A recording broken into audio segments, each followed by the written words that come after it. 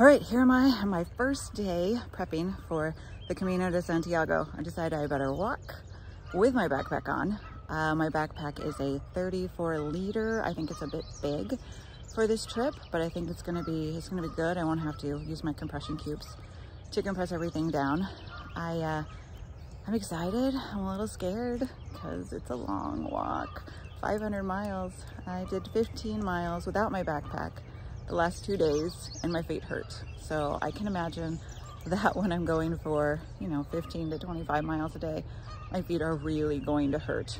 So I decided I'm gonna wear my backpack when I walk my 3 miles to 5 miles in the morning until after school's over.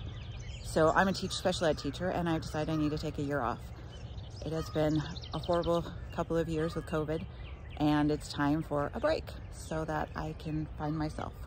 This is gonna be interesting. I'm planning on going in September and October, so the weather should be cooler. So I'm going to have to pack more than I would if it wasn't just in the summer. So I'm planning on wearing about 11 to 12 pounds in my backpack. I wanna do about 10% of my body weight.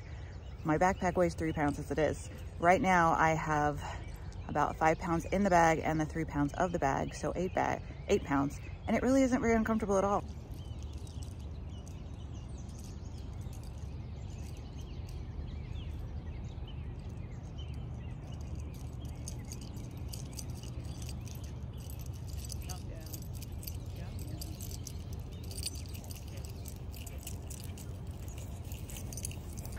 All right, so that is the first day. I am just a few blocks from home, and I think it's been good. The bag has not been too heavy. My back is a little tweaky, but that could also be my age of 53.